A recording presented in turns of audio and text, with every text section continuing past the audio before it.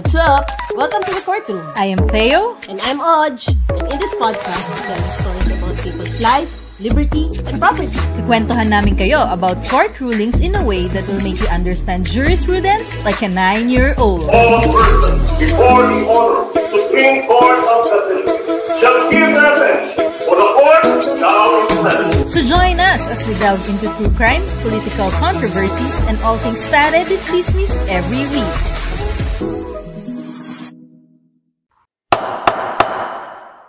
In this case, the incident happened in Balingkit Street, Malate, Manila.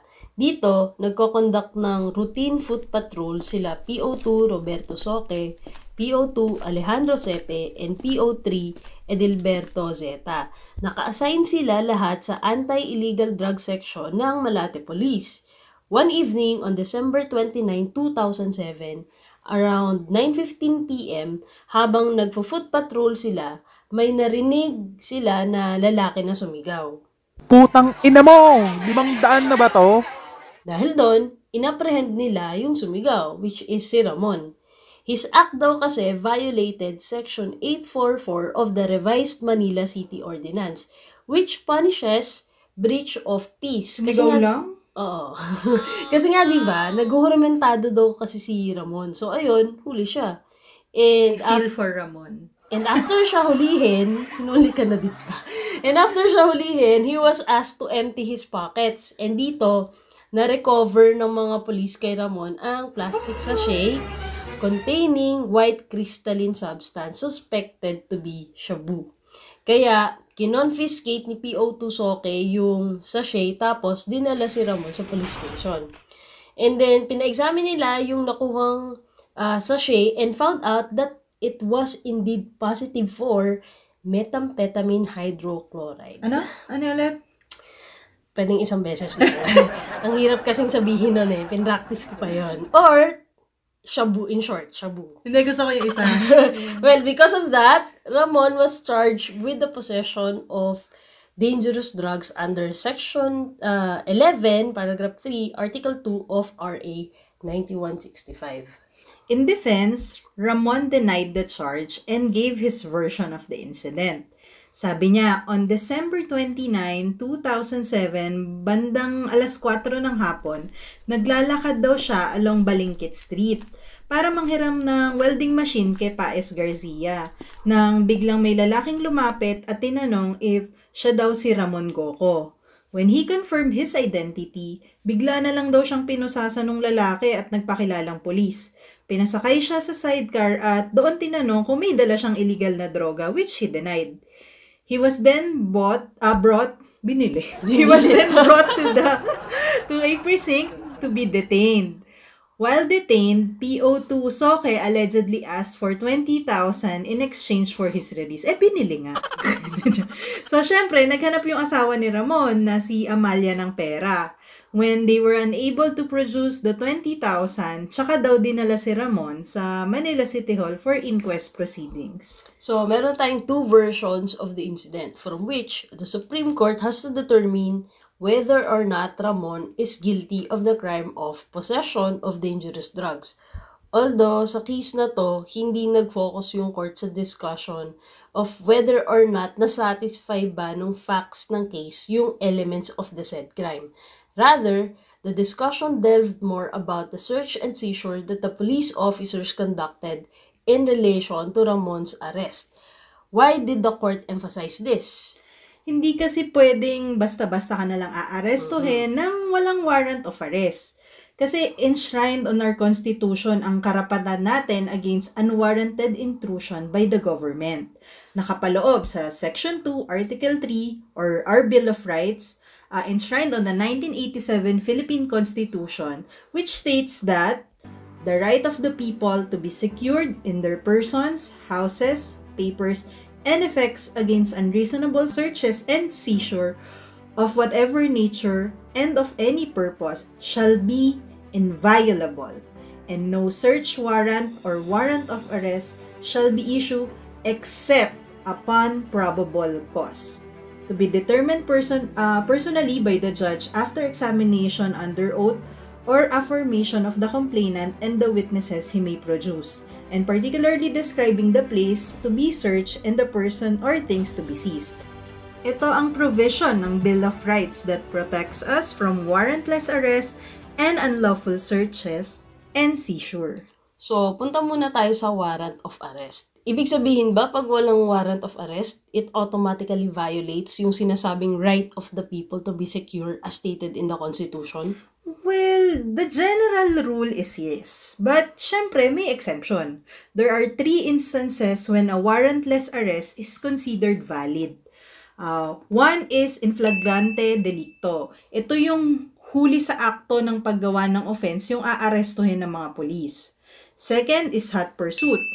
It is when an offense has just been committed and yung police officer has probable cause to believe based on personal knowledge of the facts or circumstances na yung taong aarestuhin niya yung gumawa ng krimen or offense. And lastly is kung yung aarestuhin is an escape prisoner or tumakas sa bilanggo. Itong 3 lang yung exceptional instances na pwede kang arestuhin ng walang warrant. Now, tulad ng arrest, unlawful ang search and seizure if without a search warrant. It must be understood na yung police officer hindi pwedeng basta nalang kapkapan ka dyan or mag-search without a warrant. Dapat meron, syempre. Pero, hindi absolute yung rule na to. There are exceptions that make warrantless search valid. As per jurisprudence, the traditional exceptions are custom searches, searches of moving vehicles, seizure of evidence in plain view, consented searches, stop and frisk measures, and searches incidental to a lawful arrest. Yung last na exception, yung searches incidental to a lawful arrest, is particularly significant to this case. Just to elaborate on this exception, para maging valid yung warrantless search, it should be incidental or associated to a lawful arrest. Take note, dapat lawful yung arrest. Kasi remember, if the arrest is unlawful, yung evidence na makukuha sa unlawful arrest na yon will be deemed inadmissible. Since it violates nga the people's right to be secure as enshrined in the Constitution. Tama. According kasi sa Section 3, Article 3 of the Constitution, any evidence obtained in violation of this provision shall be inadmissible for any purpose in any proceeding. Pag sinabing inadmissible ang evidence, meaning di siya pwedeng gamitin as evidence dun sa case. Kasi hindi yun inadmit or inaccept ng court. Bakit ulit hindi inadmit or inaccept ng court? Kasi nga, it violated our fundamental right enshrined in the Constitution. Kaya, inadmissible yung evidence na yun. This is commonly known as the exclusionary rule. So, punta tayo sa case ni Ramon. Diba, he was arrested for breach of peace without a warrant. Afterwards, nagkaroon din ng warrantless search and dito, may nakuha sa kanya na sachet of shabu. Kaya, nakasuhan siya ng crime of possession of dangerous drugs. So, our question is whether Ramon is guilty or not of that drug-related crime. Before the court can resolve the issue of whether Ramon is guilty or not, they have to resolve first the issue whether the warranted search is valid. Kasi, again, if not valid, inadmissible yung evidence. But before that, kailangan muna din ma-prove if lawful ba talaga yung warrantless arrest kay Ramon.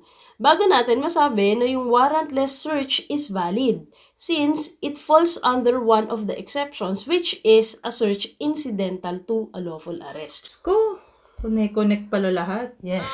So, ito yung tanong. Lawful nga ba yung arrest kay Ramon? So, may dumigay pa. Sorry po. Una-una, warrantless arrest siya. Para masabi na lawful yung arrest sa kanya, dapat mag-fall siya sa isa sa mga instances of a lawful warrantless arrest. Ano ba to? Ako ulit. In flagrante delicto, hot pursuit, tsaka escape prisoner. Parang nag-recite na.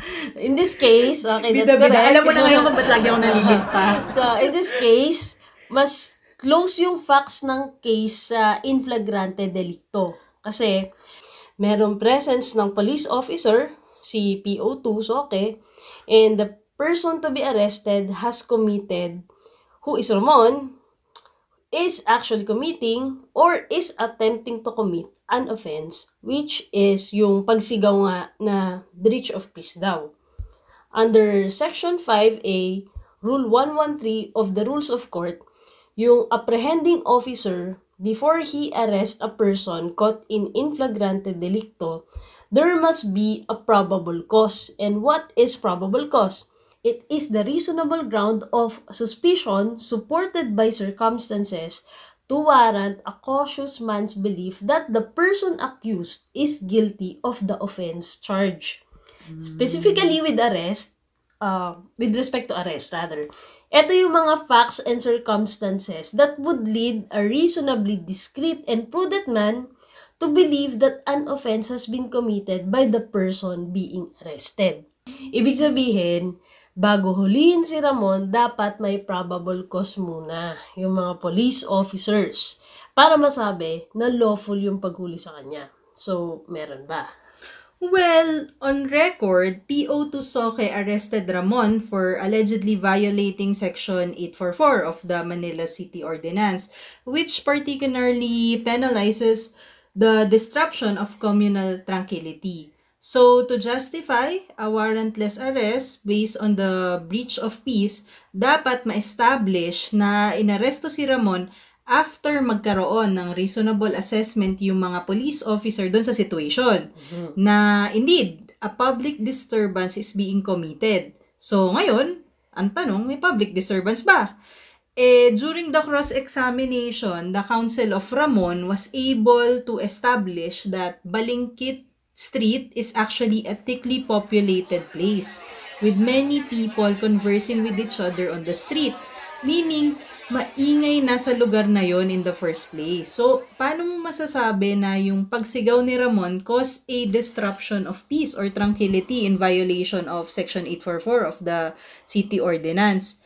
Ramon naman was not making or assisting in any riot, affray, disorder, disturbance, or breach of peace. He was not assaulting, beating, or using personal violence upon the other. And the words he allegedly shouted, which is, Putang ina mo! 500 na ba to?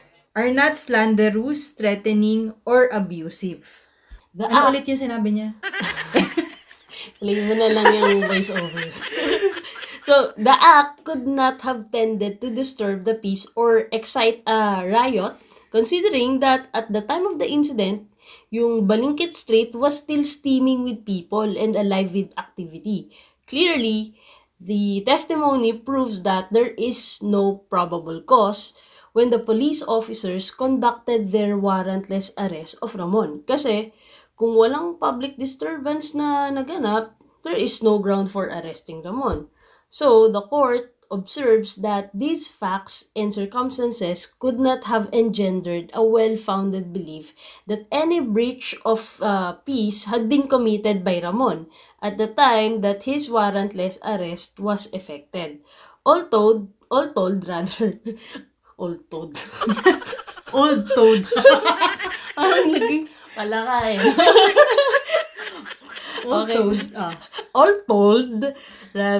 no probable cause existed to justify Ramon's warrantless arrest. Yun. Totoo pa rin ako.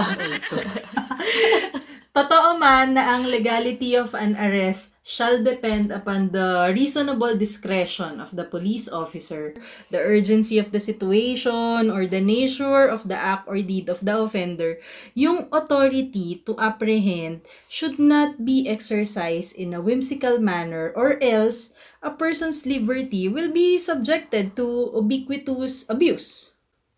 And bilang law enforcers, they are expected to conduct a more careful assessment of the situation at hand. Kasi syempre, hindi blanket license ang pag-declare ng probable cause to suspend the liberty of anyone. The duty to determine probable cause must be performed wisely and cautiously, applying the exacting standards of a reasonably discreet and prudent man and impelled by a higher sense of public accountability. So, yun nga, dahil nga unlawful yung pag-aresto kay Ramon since walang probable cause na hulihin siya for breach of peace, kasi nga maingay naman din yung lugar, so paano naging breach of peace? Yung warrantless search sa kanya is also unlawful dahil illegal yung process of search and seizure na ginawa kay Ramon. The product of that search and seizure, yung na-obtain na shabu, is inadmissible as evidence for being the proverbial fruit of the poisonous tree. Or, as already mentioned, also known as the exclusionary rule. Since inadmissible siya, ano pang evidence ang magamit against Ramon? Wala na. Finish na. Kaya naman, Ramon was acquitted from the crime of possession of dangerous drugs. If you guys like this audiogram, please listen to the full episode on Spotify or on your favorite podcast app, where you can hear our insights on this case. Again, this is Oj. And Theo, leaving you with a reminder to always look back in history because precedent shall rule the future. Thank you for listening, and we'll see you again in the courtroom. Bye!